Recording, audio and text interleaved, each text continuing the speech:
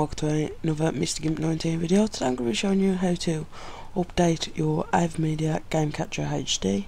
I've had a couple of requests to do this, so I've had a spare hour, so I thought I might as well show you all. So what you're going to do is open up your internet and go over to Google and type in AVerMedia. And then type it in, it'll be the first link on your web page. So what you're going to do is click on that. And then once the AVerMedia page is loaded, you're going to go on Products,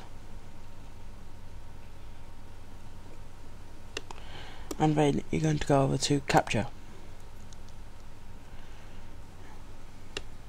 And if you scroll down, it's the first one what you see, and it's got a new one, Game Catcher HD C281. And all you're going to do is click on that and go over to IP and driver, not drivers, and then as you can see, the drivers. Because I was about to do this video a long time ago, like a bit ago, I'd already downloaded this one, but so that means I've got to do 2 updates because I've got to do this one and a new one.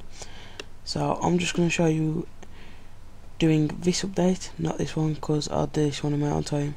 It's a big file, so it takes a lot to download. But if you're going to update for the first time, you will need to download basically in order. The first one here, the second one, and the new one, the third one.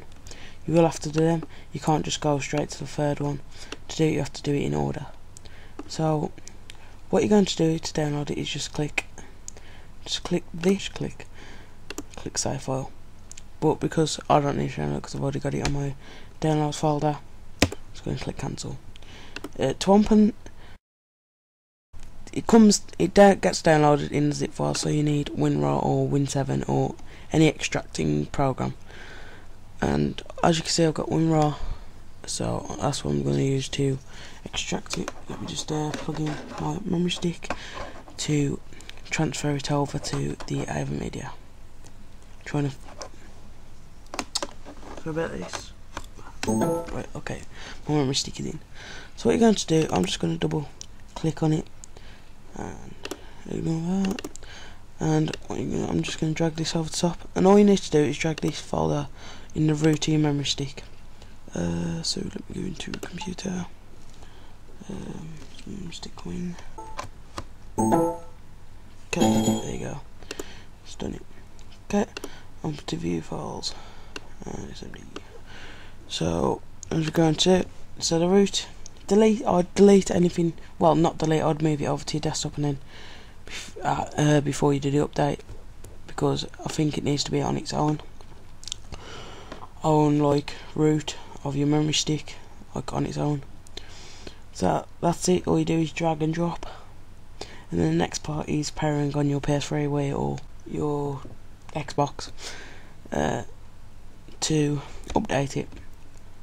So what I'm going to do is switch over to my hand camera and show you how to do that. So thanks for watching this part. Bye.